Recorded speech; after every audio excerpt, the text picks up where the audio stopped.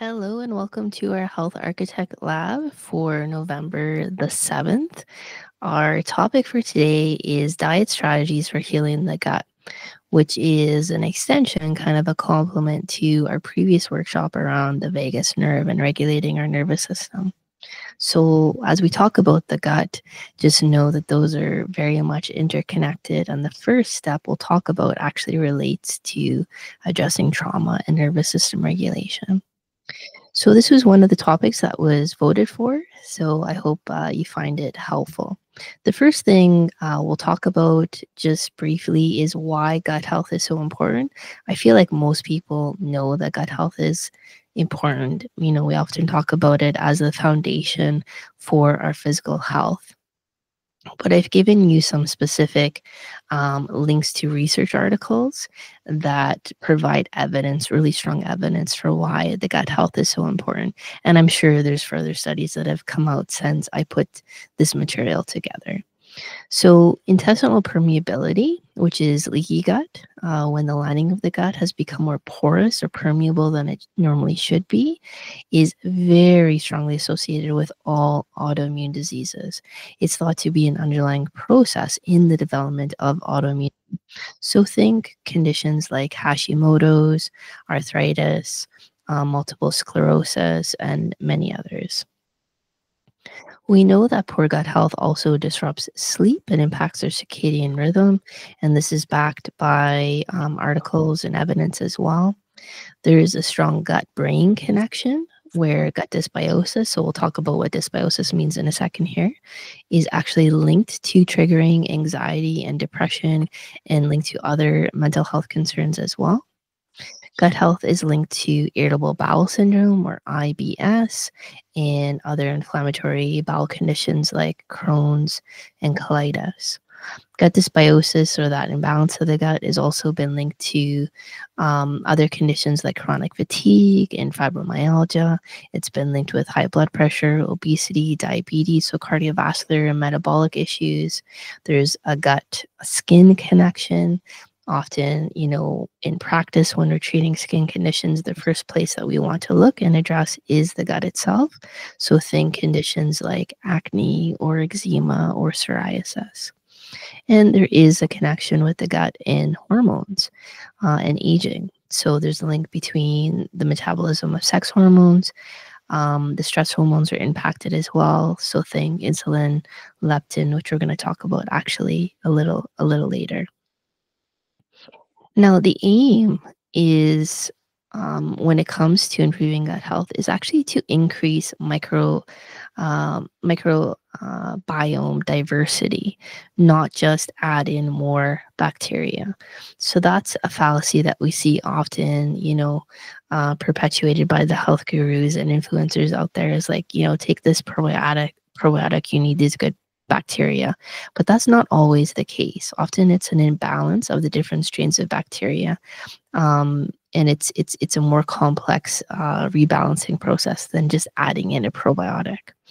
So more diversity is really equated with health, and so that, you know, has implications around antibiotic use and especially overuse, so unnecessary use of antibiotics, because they're essentially killing off all the bacteria, even the beneficial or the good strains of bacteria that then decrease this diversity. Okay, so what is dysbiosis? I use that term a couple of times. Dysbiosis essentially means that imbalance of different strains of bacteria in our microbiome, in our gut environment. So it could look like too little of the good guys. So primarily bacteria are going to be populating our large intestine. Okay, so that's where we're focused on. With the beneficial bacteria, we need good gut bacteria for fermenting food, i.e. breaking down food and supporting our immune health. They also produce nutrients like short-chain fatty acids, which are fuel for the gut cells. It helps the gut cells be able to heal themselves and deal with inflammation, and B vitamins, which of course are fuel for our cells and to produce energy wherever those cells are located throughout the body.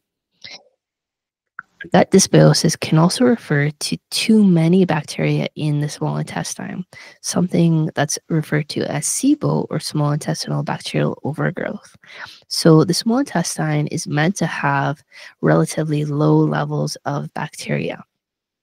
Its job is around digestion, not fermentation, which is the process left to the large intestine.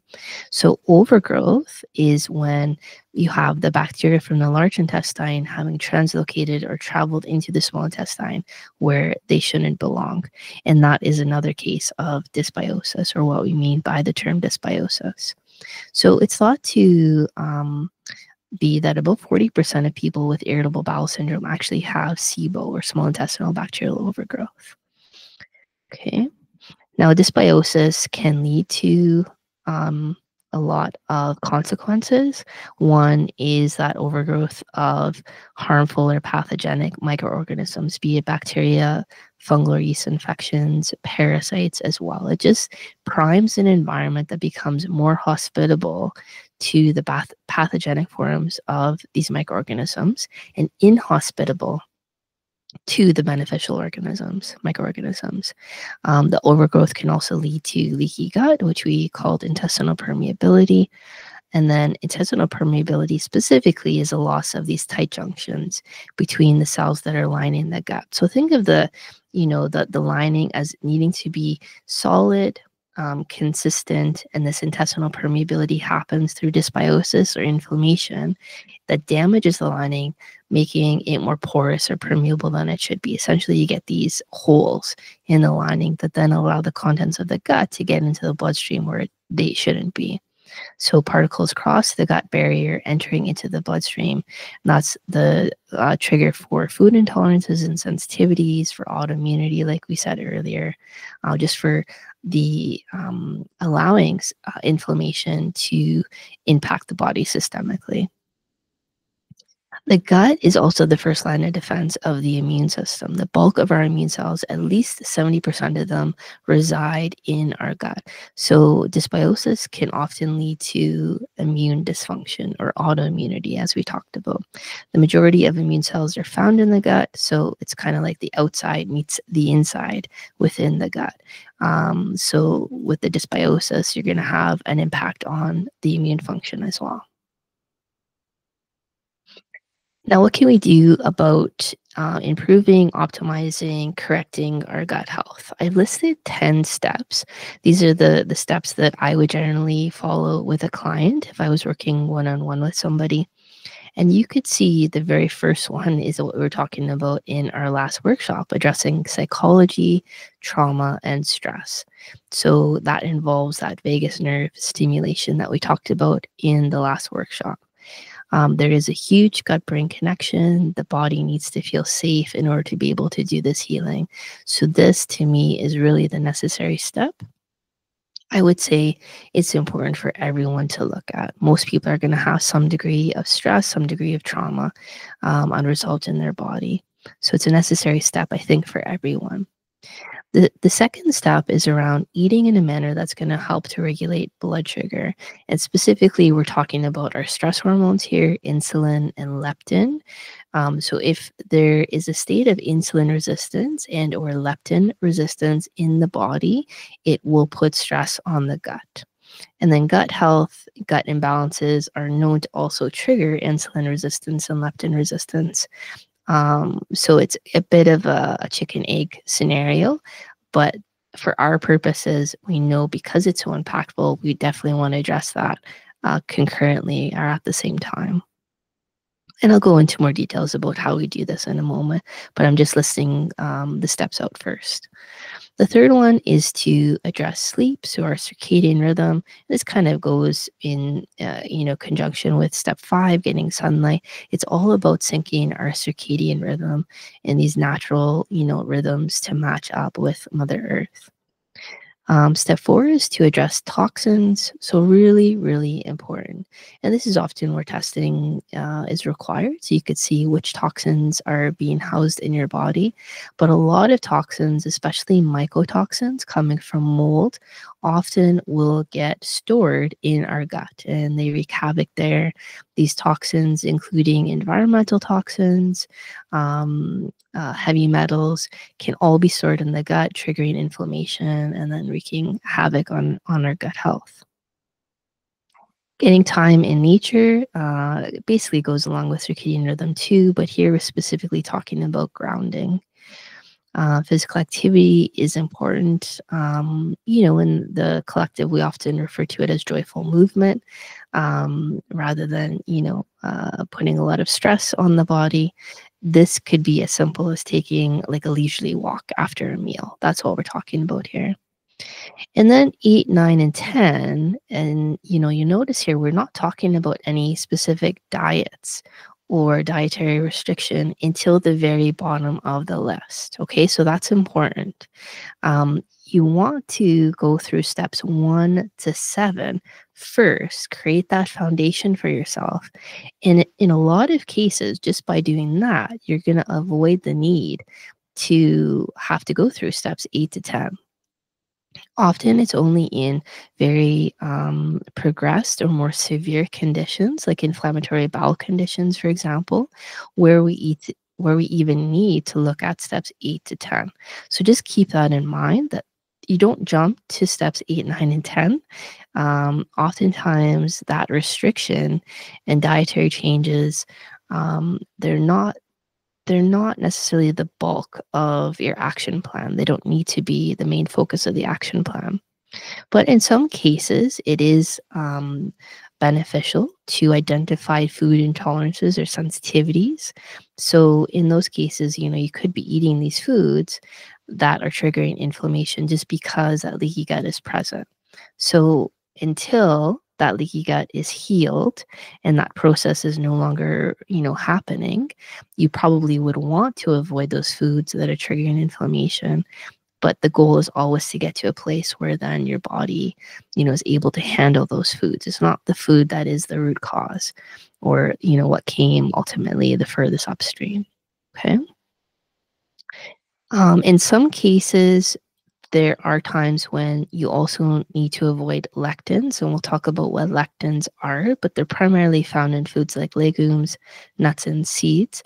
These can often be a cause for leaky gut syndrome. So again, if that process is in development or is active, sometimes you need to do these temporary action steps in order to halt that process from, progressing further.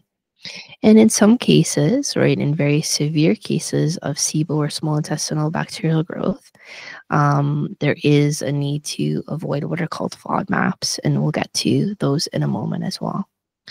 But really, the how, so how you go about addressing those above 10 steps, needs to be bespoke, right? It needs to be personalized, informed by your unique health context. All right. So most people, you can definitely go, steps 1 to 7. A lot of times you can do a lot of that on your own. But I would say, if you're looking at addressing toxins, if you're looking at regulating blood sugar, and especially if you're getting into steps 8, 9, and 10, I highly recommend working with a practitioner who is skilled in these areas to support you through those steps and ensure that you're taking the right action at the right time, that's in highest service for you. So let's go through each of these steps and what that could look like. So step 1, we talked a lot about in our previous workshop around the vagus nerve stimulation. So everything that we mentioned there, you can include in step 1 here. Unfortunately, many people go straight to taking a pill or a supplement. We gave the example of, taking a probiotic to heal the gut. That's very reductionistic, and it really is based on an outdated medical model. It doesn't work. It may provide some temporary relief, but you won't get long-term resolution of the condition if you're approaching it that way. So there's many dietary, psychological, and lifestyle factors that are pillars of health, and all of them affect our gut. Okay, so they need to be considered before you reach for a probiotic or a similar supplement. Stress, as we said, which includes the understimulation of the vagus nerve. Maybe it's not putting self-care practices in place, PTSD, developmental trauma, right? All these things are sources of stress on the body, which can trigger inflammation. So I would say stress has as much of an impact, probably more, on the gut than food. And that's why this is listed as step one. Okay, again, there's some research evidence to support this. Stress and trauma can cause leaky gut, can change the microbiome, so it can trigger dysbiosis, can trigger immunosuppression, decrease intestinal mucous membrane, which can lead to leaky gut, decreased blood flow to the intestinal tract, suppression of stomach acid, so causing indigestion and heartburn, slowing of the stomach and small intestinal mobility, so constipation, as an example.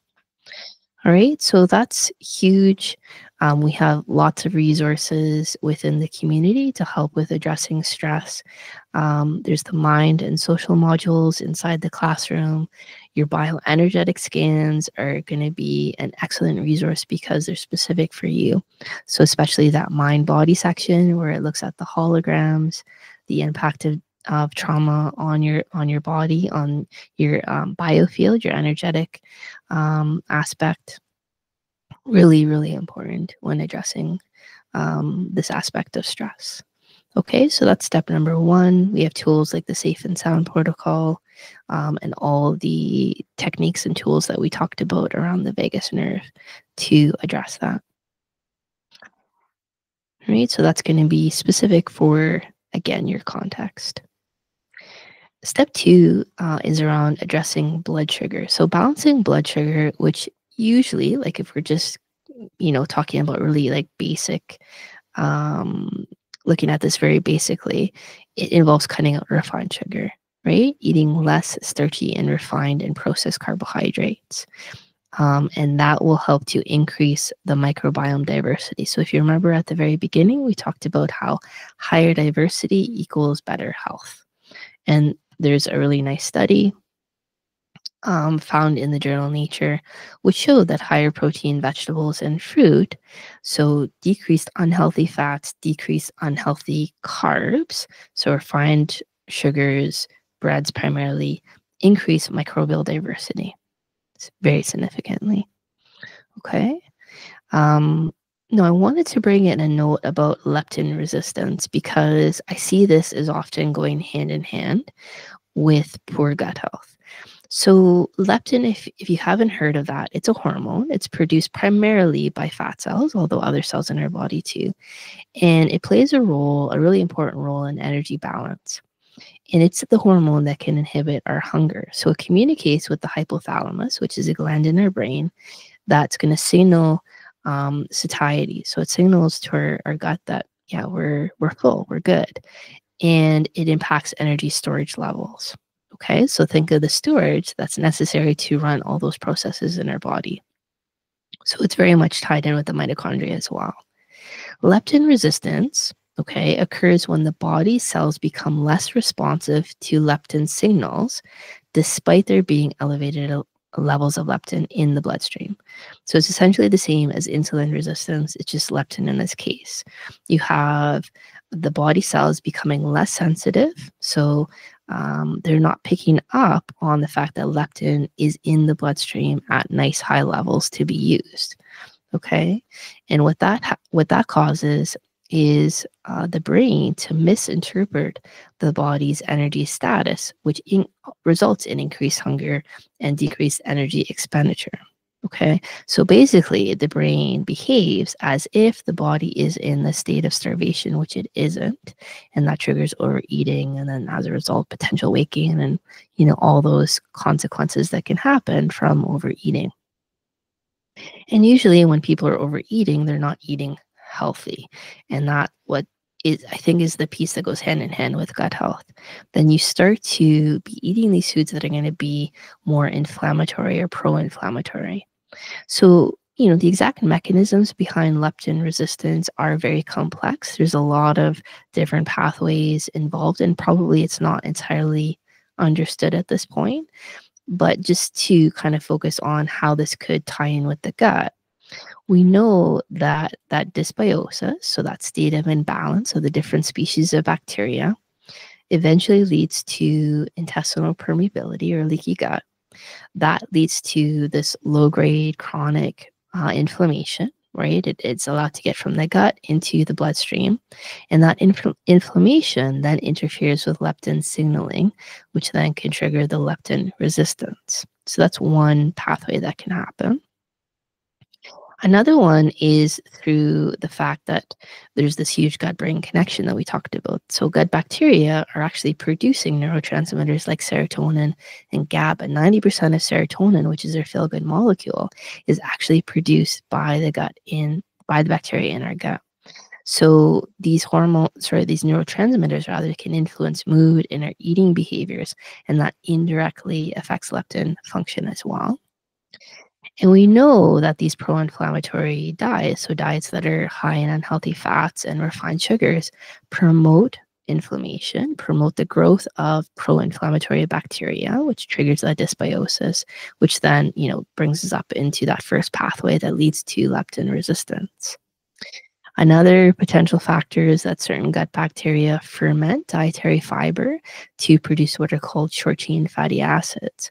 And short-chain fatty acids, like I said earlier, think of those as fuel or food for the gut cells. The gut cells need those to be able to heal themselves to resolve inflammation. So essentially, that then creates another environment that's more hospitable to the bad guys, to the non-beneficial bacteria, and then over time will influence leptin signaling as well.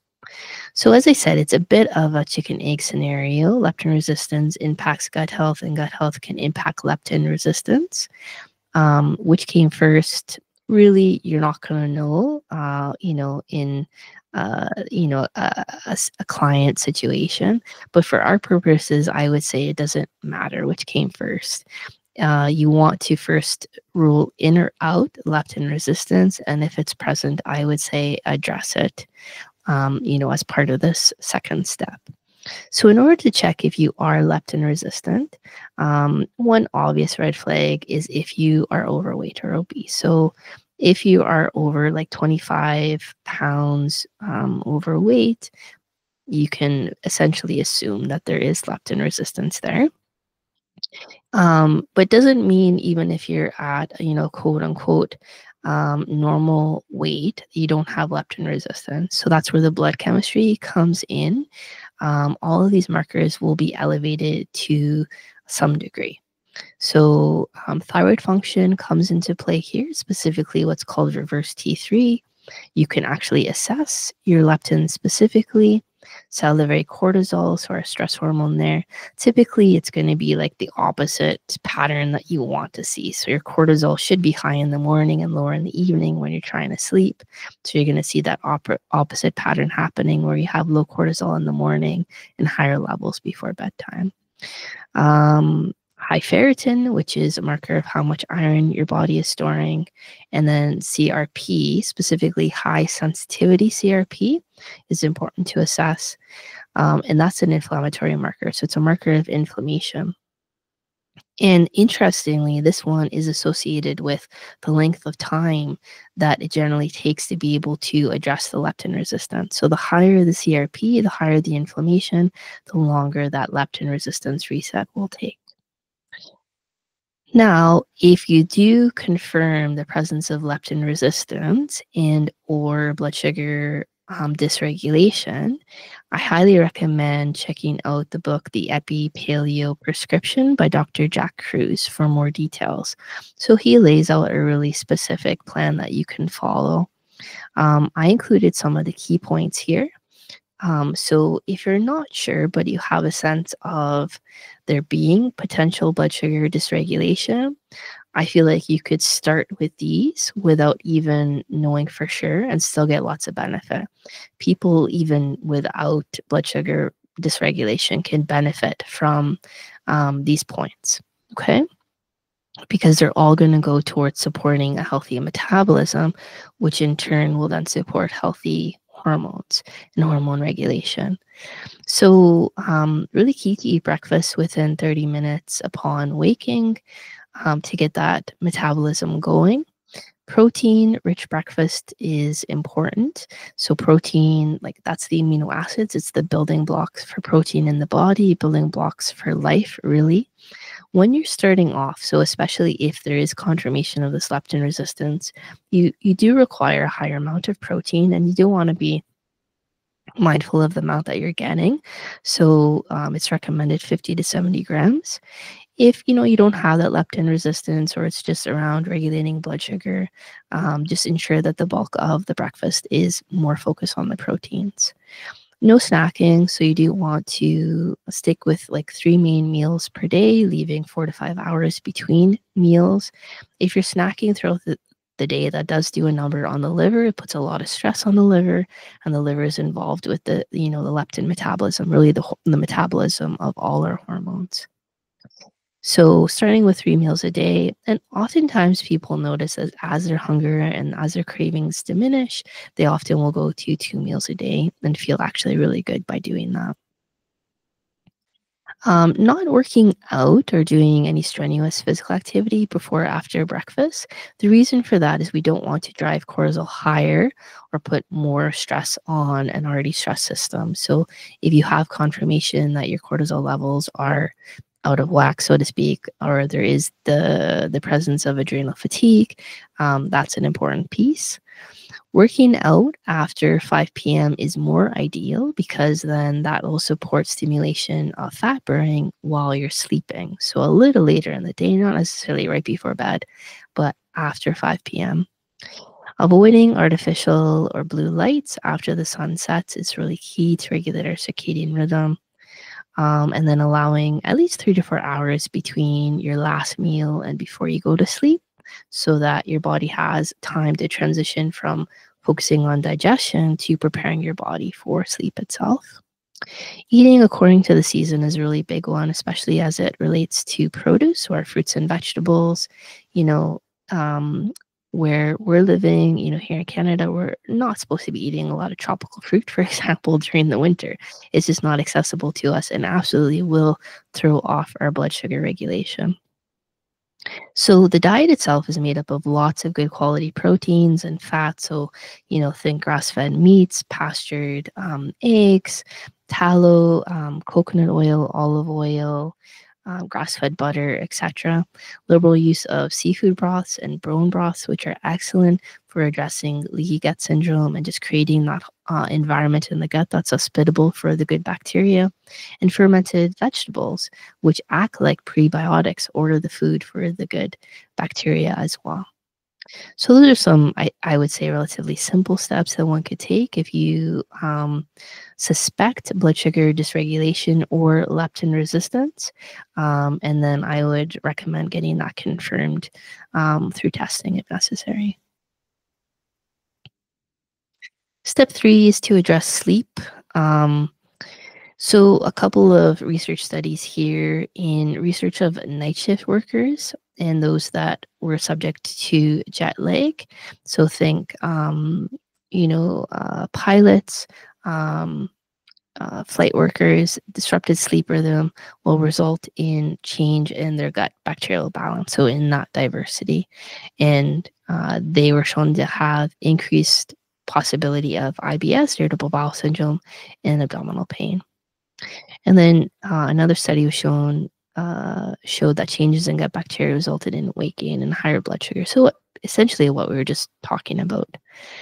So with the sleep, we've gone over this extensively. There's a lot to be found in the environment module. This all ties into circadian rhythm management. So if you're someone that's starting out, I put a couple of really simple steps, I think, that would help with addressing this one. Avoiding the artificial blue lights for a good 2 hours if you can prior to falling asleep. Starting this especially after the sun sets. So focusing on candlelight, firelight, these types of lights that are not as bright, natural light, really, really important for sleep because if you're getting the artificial blue lights, what happens is it tricks the brain again. So, that light hits the pineal gland and it tells it to say, "Oh, you don't need to produce the melatonin. We're not preparing ourselves for sleep yet. It's still daytime," right? You want the opposite happening.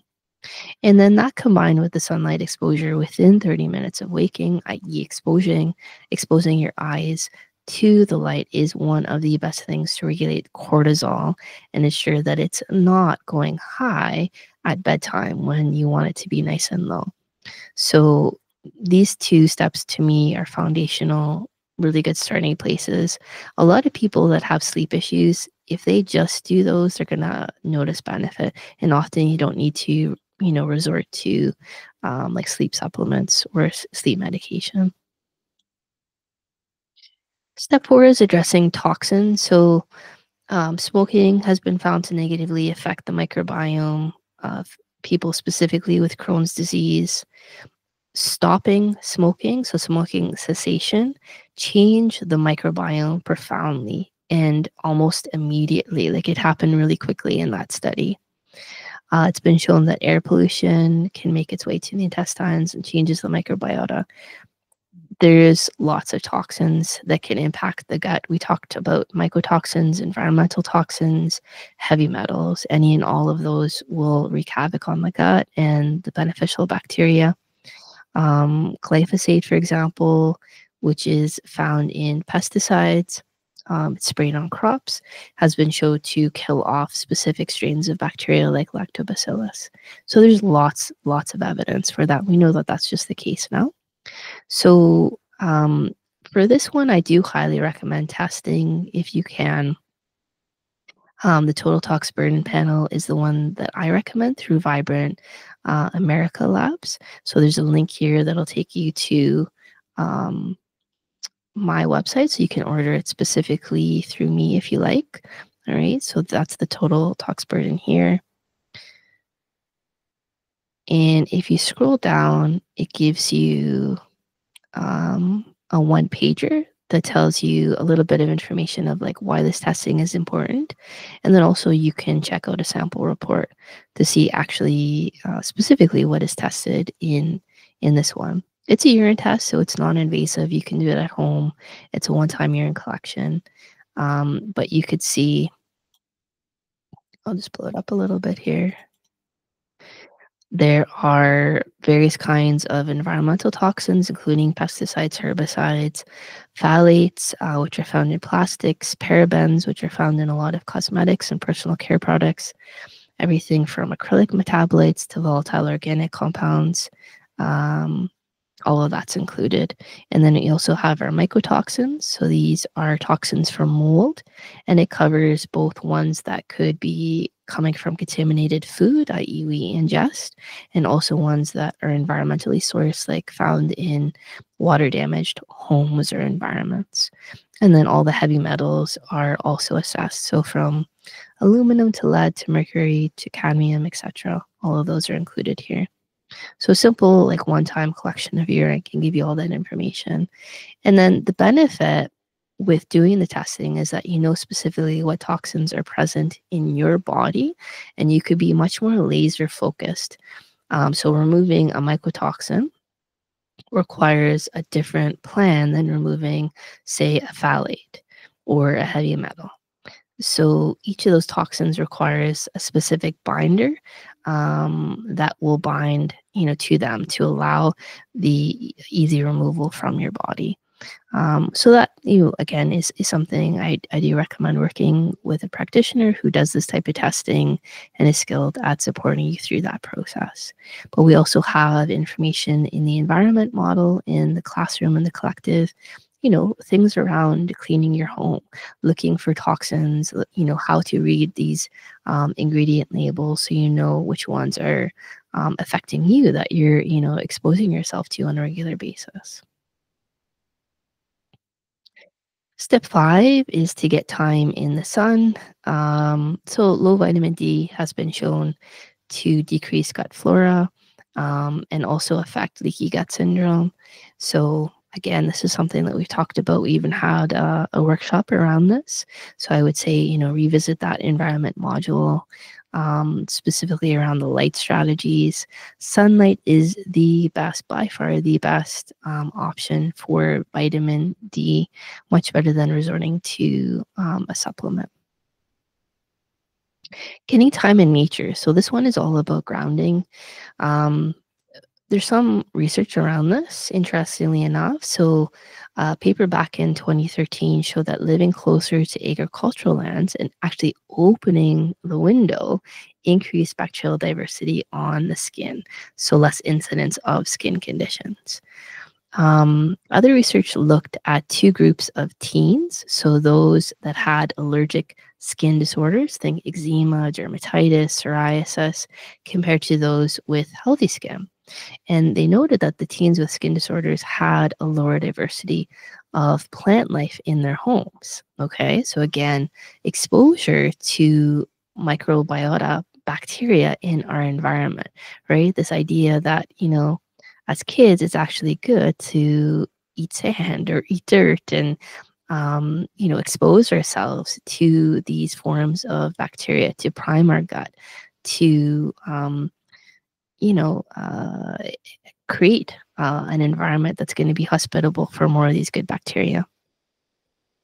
So the authors hypothesized that rich environmental bacteria influences healthy bacteria on your skin, and then this influences your immune system. Okay, so there's a book called Eat Dirt as well that goes into this and the importance of being in nature, exposing yourself to the bacteria that exist in nature for improving our gut health as well. Step 7 is to adjust exercise as best you can. So this is going to be very individualized, but there is good research to show that exercise, protein consumption, um, resulted in a healthier microbiome in the gut. Um, so, again, we have information in the classroom around this. I would say is a really nice starting step for most people. It could look or be as simple as a leisurely 15 to 20-minute walk post meal, right? So it doesn't have to be, a strenuous exercise or something. You don't even have to think about going at a good pace, just a leisurely walk after, especially your largest meal of the day. So for most people, that's probably dinner time. With our approach, we're always talking about joyful movement too. So it, it wasn't found to be any specific type of exercise. So just to note that, so some is better than none, and whatever you enjoy doing. So if it's dancing, if it's yoga, like whatever that is, it will have a positive impact on gut health, as we're talking about in this context.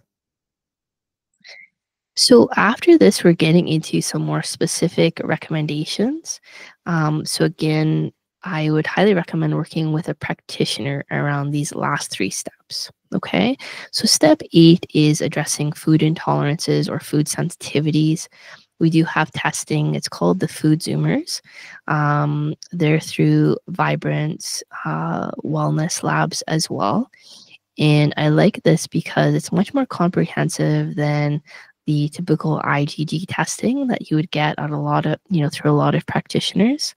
I'll just let that load. And then you can figure out specifically what foods your body is reacting to or having difficulty digesting. And then you would avoid those foods while you're healing your gut, not for the long term. The idea is always to bring those foods back or get your body to a place where they're able to eat them, without issue again.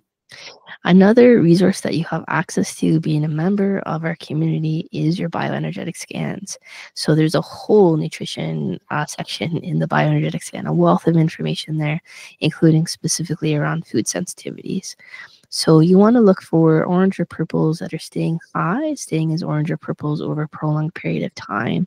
So essentially after 3 or 4 scans. And then that's really good evidence for, that you're probably reacting to that food. In that case, you could say, very reasonably, okay, let me avoid that food for a period of time while I'm working on healing my gut and see if that, results in benefit.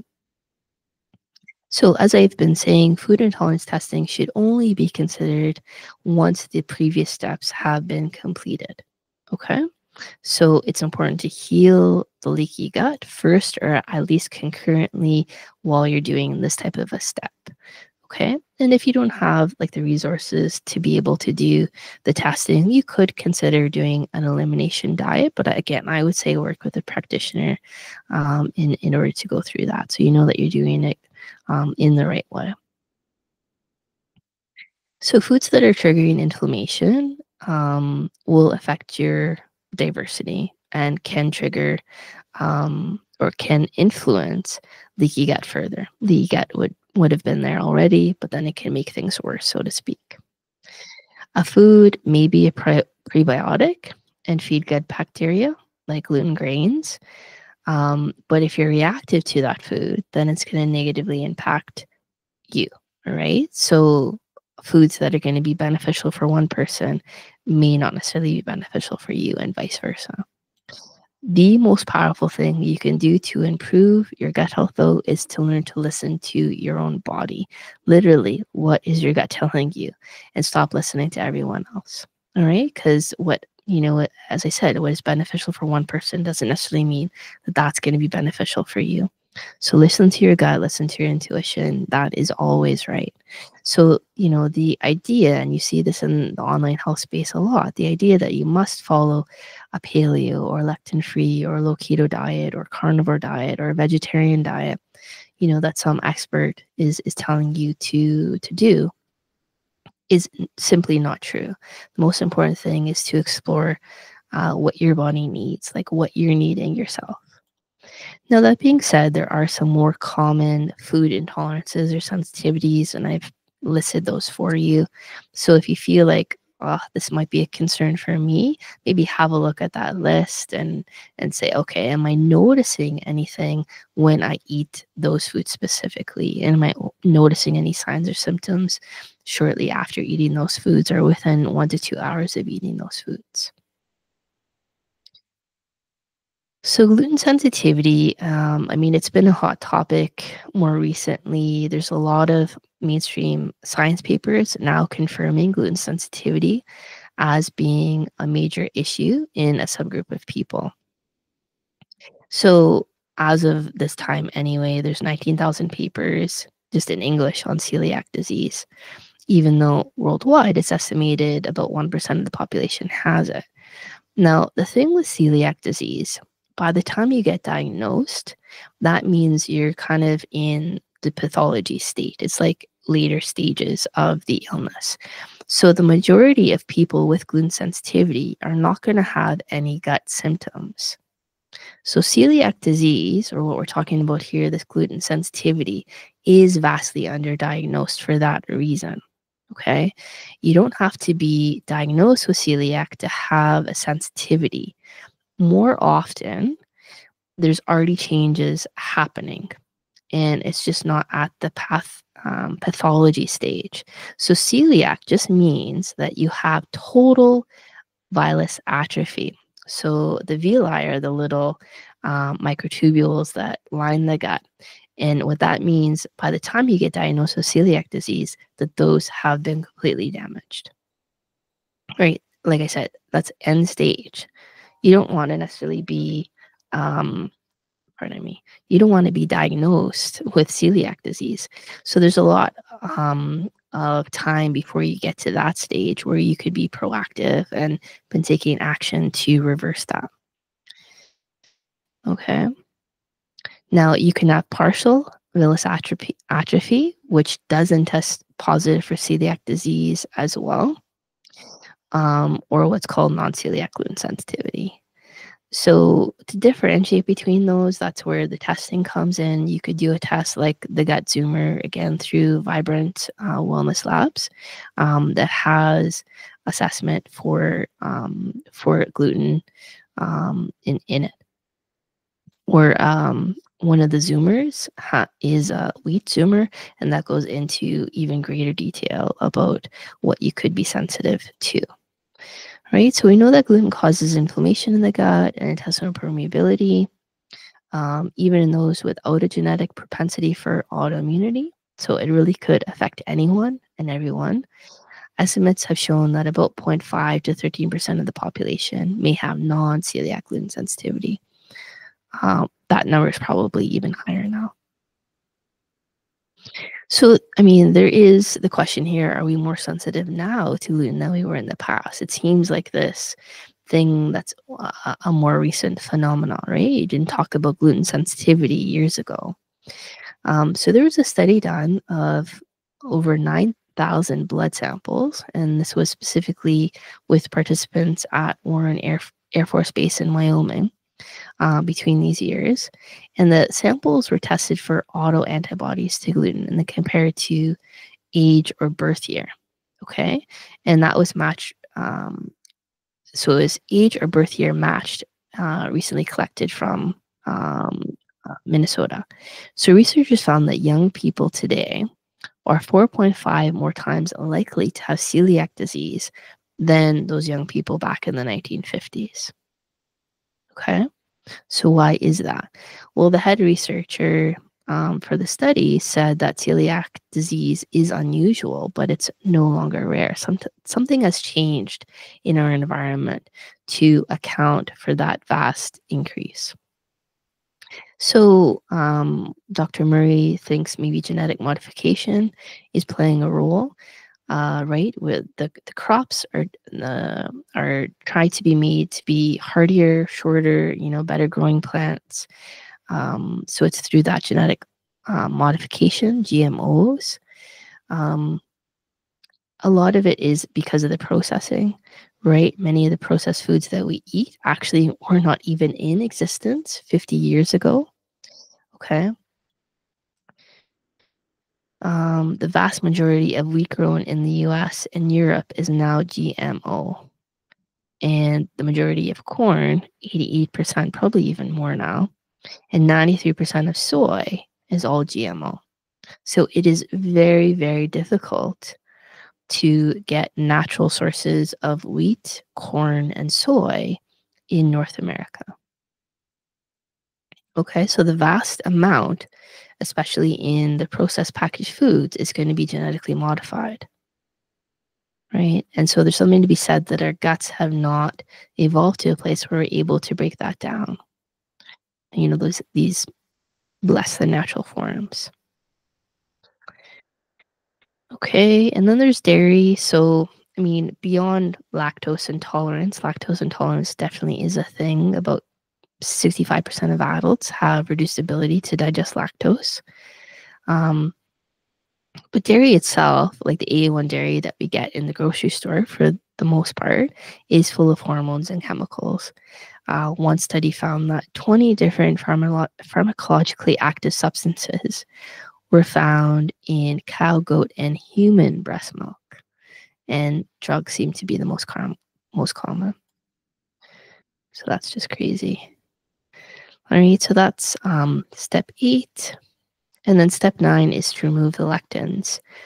So lectins are proteins from plants. So they're found in these foods primarily. I'll talk about eggs. Eggs do not have lectins in them, but there's a reason that we include them in the list here.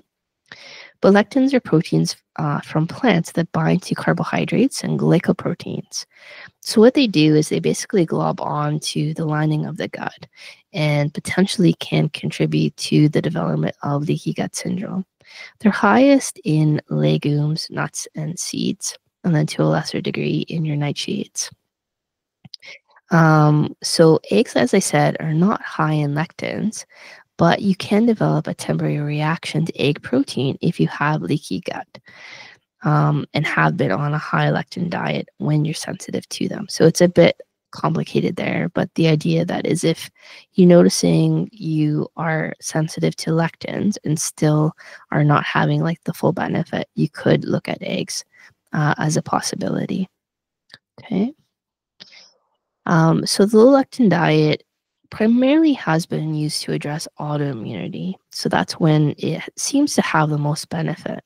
And there have been studies done to show its significance, especially in the case of inflammatory bowel disease. So again, we're talking more about more severe concerns like Crohn's and colitis. I would say, consider this as a step if you're in that stage or if that's applicable for you. And some more research around what lectins can potentially do and the consequence of eating a lot of lectins. So I'll just let you peruse that on your own.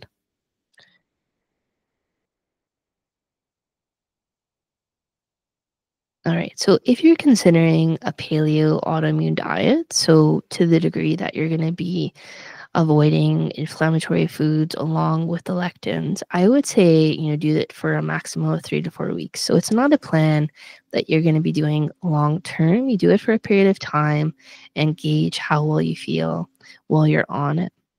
Um, you know, if it's not something that you notice benefit by doing, you move on. It's not something that you're going to stick with for a long period of time. Okay. Yeah, so don't obsess. There is definitely more to autoimmunity than diet. I think that's a really important point. There's so many other factors, especially stress. So, those other initial steps are really, really important to complete before you get to the stage. And similar, I'll say it for step 10, the low FODMAP diet for SIBO. Use a test like the gut zoomer to confirm the presence of small intestinal bacterial overgrowth before you consider a low FODMAP diet. So inform the need for it by testing, and then if there is the need, you do the test. You do the diet rather for a short-term period of time. So FODMAPs are foods that feed bacteria. They are high in prebiotic properties. Normally, you want to feed your gut bacteria. However, if the small intestine, as we said, um, is having a lot of those bacteria that have traveled or translocated where they shouldn't be, then you're feeding bacteria or contributing to the overgrowth. So you want to stop that process from happening, which is what the reasoning behind avoiding the FODMAPs. Okay. So FODMAPs include things like fructose, lactose, fructans, galactans, and so on. There's one study that showed people with fibromyalgia were shown to improve on a low FODMAP diet. Again, do this in conjunction, with a practitioner that's skilled in this type of therapy. More research around the FODMAP diet. I don't want to spend too much time on it because I think it's very specific and individual. So hopefully the vast majority of people are not going to need to resort to a FODMAP diet. But if you do, the one that I like is called the biphasic SIBO diet. It's specifically formulated or created to address SIBO, and I find it is very effective at doing that if it is something that is impacting you. Now, it was interesting to note that I did find this study that showed hypnotherapy works better or equal to FODMAPs for IBS. So again, reserve these more restrictive diets to severe cases. Okay? Inflammatory bowel conditions, severe cases of SIBO. Most people do not need to resort to these overly restrictive diets. Okay? So a low FODMAP diet is not a long-term diet. It's not something that you stay on for months and months. Okay? You get to the point where you've improved the health of your gut and you start reintroducing the foods back into your diet. And also, there are different reasons that overgrowth happens in the small intestine. And so it could be related to low thyroid function, vagus nerve dysregulation, low stomach acid production, stress, all these other factors, right, that you want to take into consideration and address. So it's not just the diet. The diet or diet restriction by no means is the be all end all. And, with all of this, if you're not better, you're kind of trying to do this on your own. One, work with a practitioner, and then two, test, don't guess. So this is where the testing can come into play and be a real benefit You could see exactly what's there. Do I have a pathogen? Are there toxins affecting my gut health? How is my digestion? And then you use that information to inform your specific, bespoke action plan. And that's a much more effective approach, I find, than, throwing all, this stuff at the wall and seeing what sticks, so to speak, or going about it as a trial and error approach. All right, so that concludes the workshop around dietary strategies for healing gut health. I hope you found that beneficial. If you have any questions following, viewing this material, feel free to post those in the community, and I'm happy to address them there as well. Feel free to bring them to our Creation Catalyst calls, and I'm happy to answer them there. Let me know, where are you at personally around your gut health? What stage may you be addressing? Leave those comments below this video. I'd love to hear. Thanks. Have a great rest of your day.